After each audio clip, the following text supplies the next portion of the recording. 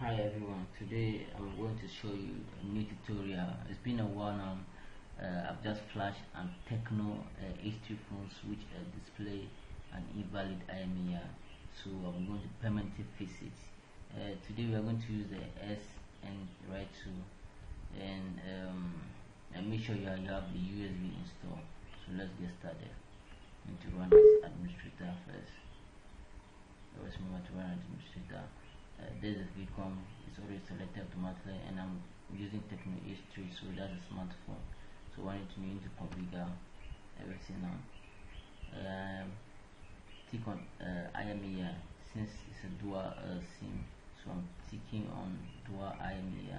So what I need to do is to locate. First, you need to have this file, the AP data. That's what I have here.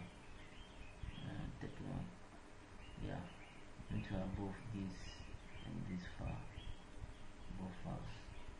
Yeah. Alright, let me just select the location on the file. This and the AP file. That. Okay. And then click on save. Click on save. Yeah. Make sure your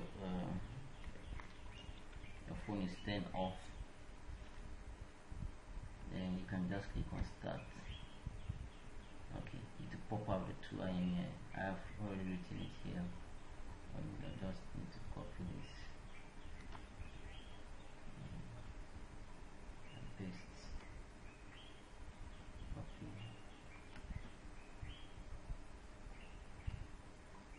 and paste. Click on OK. Now you just turn on the phone. You don't need to do anything. Don't click on any button. Just turn on the phone and plug in your phone.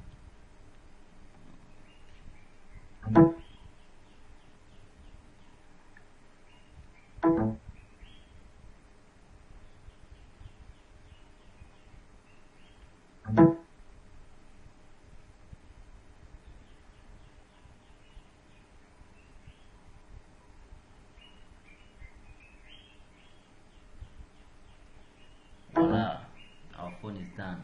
Now you have permanently restore your imei. Hope you enjoy my tutorial.